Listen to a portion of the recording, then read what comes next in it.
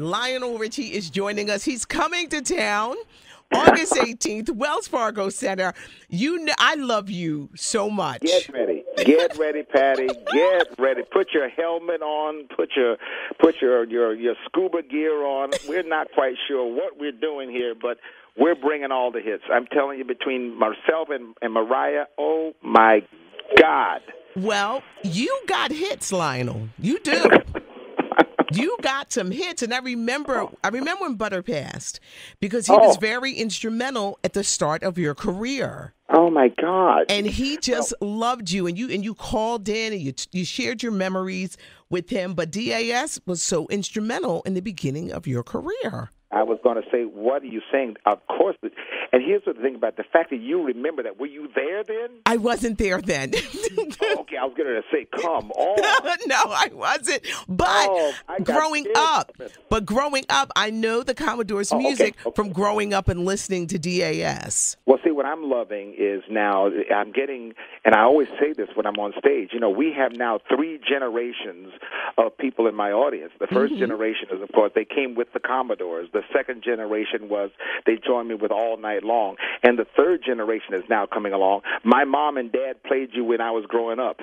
Yes.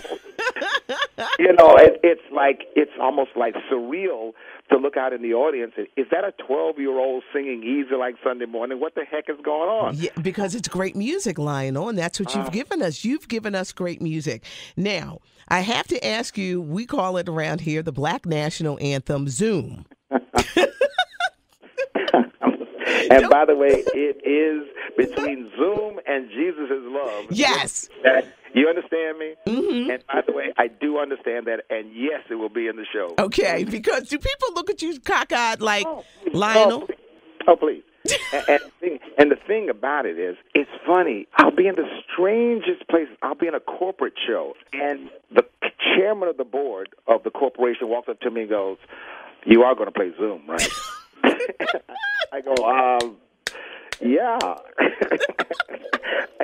Zoom is my favorite song. Are you kidding me? Oh, my God. You do.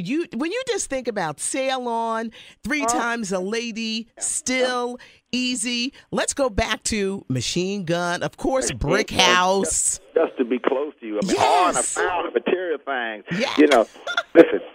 You can't play. Now, this is true. We're custom designing certain songs for certain areas. For example, Philly, you have to lean into the Commodore stuff because Philly and the Commodores, that's like, again, I could do 2 shows. One night I could play Commodores. The next night I can play the rest of the stuff because that's how it is. It was so strong there that you can't leave out certain songs, and that there comes the challenge because when someone says you can play an hour and a half, well, we can play 3 hours and a half. Yeah. Right now, I can guarantee you that those songs will be in there. We want to hear the hits, Lionel. I cannot wait for this night. Everybody, you got to get your tickets because we're all going to be singing and swaying with you and dancing on the ceiling, everything all night long. All night long, and I'm telling you. And right now, hanging on the ceiling is where I'm practicing on being because, that is, I can't believe it, but it has actually, it's gone to the next generation. With James Corden, we just finished that the other night. We did Dancing on the Ceiling. Again, a remake of Dancing on the Ceiling. Go check that out on YouTube, and it's hilarious. Okay, we are. And you got to go check it out. I know, we are. And it was just ridiculous to the point where, we are going to bring all of that to the stage. Get ready. Oh, well, get ready. You know what, Lionel Richie? You have given us some great music.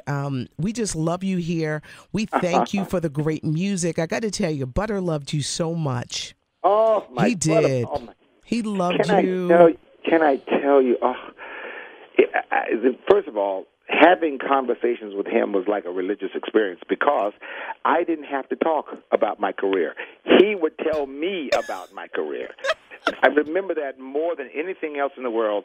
He would say to me, this is a hit record, don't you? And I go, yes, sir. Because he was the one that would pick the songs. Yeah. I mean, he was the ear. This is back in the day when the disc jockeys, the jocks, they actually were the ears of the music business. They knew what a hit record sounded like, regardless of whatever market testing they wanted to do. He said, "This is a hit record, man. I'm telling you." I got to tell you, we miss him so much, but he helped to establish a legacy here at DAS. And Lionel Richie, we play your music all the time. Love you, love you, love you, and cannot wait to see you August 18th, everybody. Wells Fargo Center. We are going to be there with you.